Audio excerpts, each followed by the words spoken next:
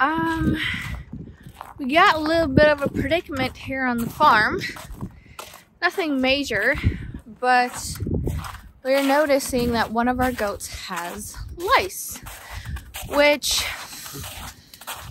after researching it, we've come to realize that it can be pretty common for your goats to get lice in the fall, and they certainly did. Some people may go to the vet to get some kind of treatment, but we of course try to keep the costs down on our farm as much as possible. And of course, we just like to go the natural route with things. We picked up a big bag of diatomaceous earth from the feed store, and people say to kind of just like massage that into your goats. So that's what I'm going to try today. It's my first time giving it a shot. I think we have to do maybe a couple treatments.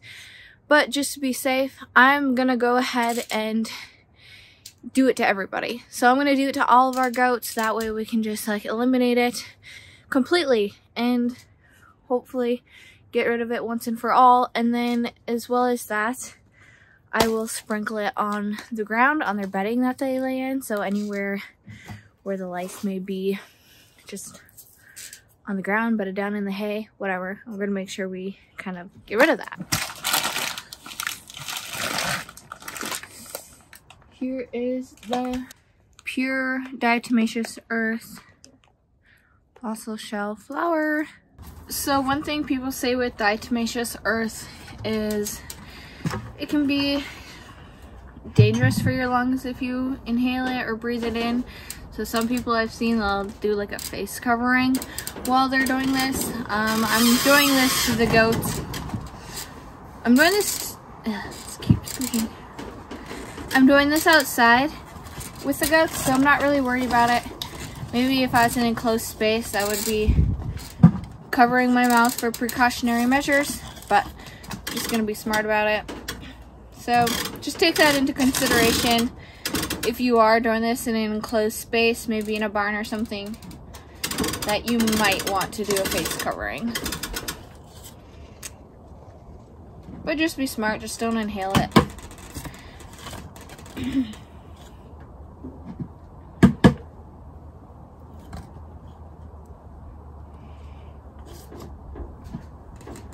Okay.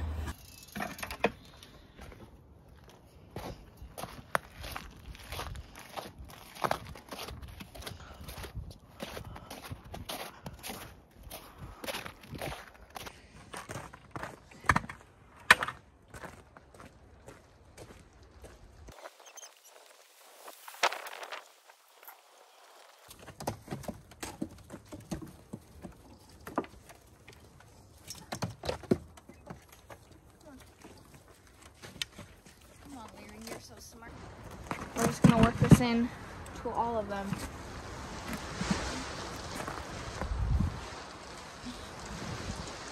And we're just really gonna dust them.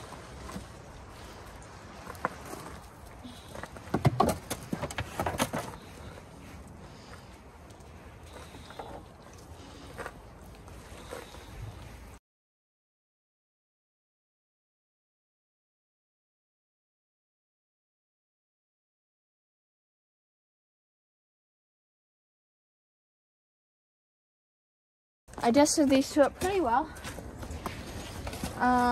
Like I said, I haven't seen any sign of any lice on these mothers, but I'm just hit them up as a precautionary measure. So we'll slowly go through the whole herd here. I have 8 to do. Yes, yes. Go on. Come on. Wondering why you haven't been milked. We're not milking. We're not milking. Yes, I know. Stubborn. Come on, let's go. Back in we go. Get you guys all lice free. Yes, yes. In you go. Come on. She is all dusted up. Come here, bud. You can come.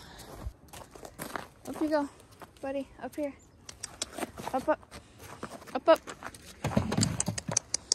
Come here, Cornelia. Hey, bud. Come on, in the head gate. Yeah, you're so chill. You're so good about it.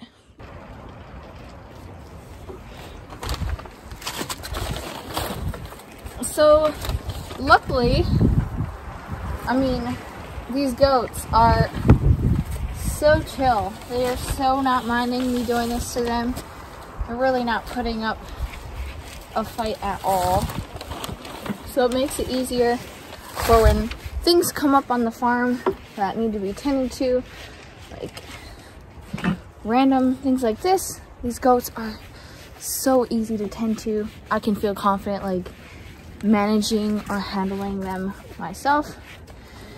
Sometimes it gets a little difficult when you have livestock that you feel like you can't manage on your own. But with goats, that 100% has not been the case. I felt super comfortable managing them. So for that reason alone, I just love having them as livestock. Hey, Brunelli, sorry, some of it getting in your face.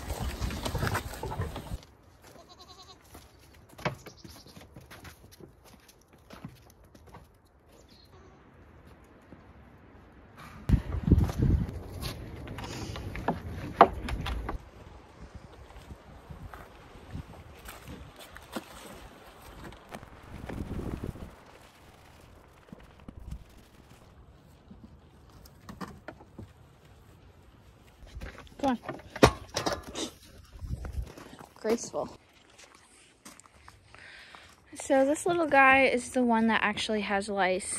And you can see here just by looking at his fur in comparisons to the others, it almost looks as if he has been scratching up against like a fence post a lot.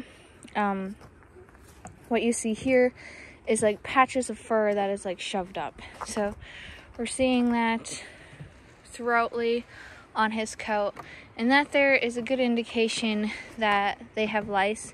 So he was kind of our big indication that we have lice here. So we're really going to take care of him.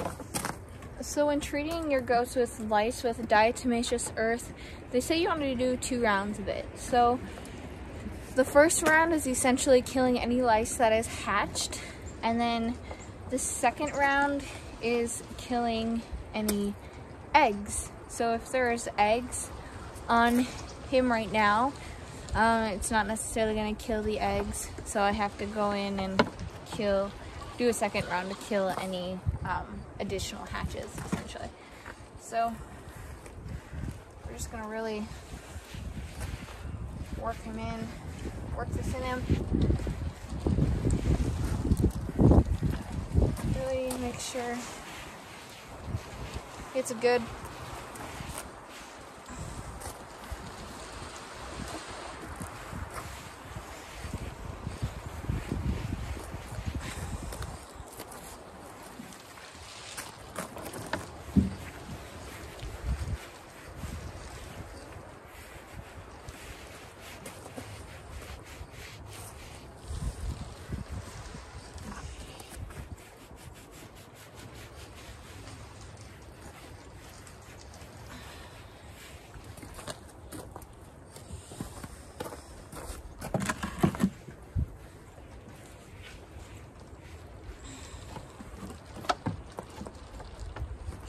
buddy. You trying to get away?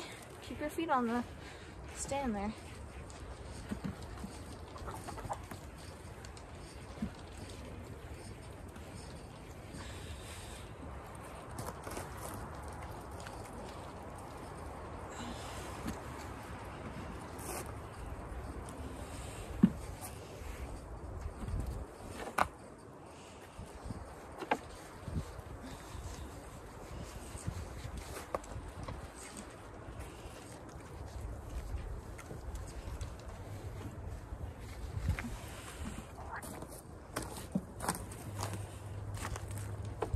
Get in good underneath their ears. That's where they like to try and lay their eggs. Just gonna get them good in the chest. All right, there's pretty good. Hey, bud. Pretty good.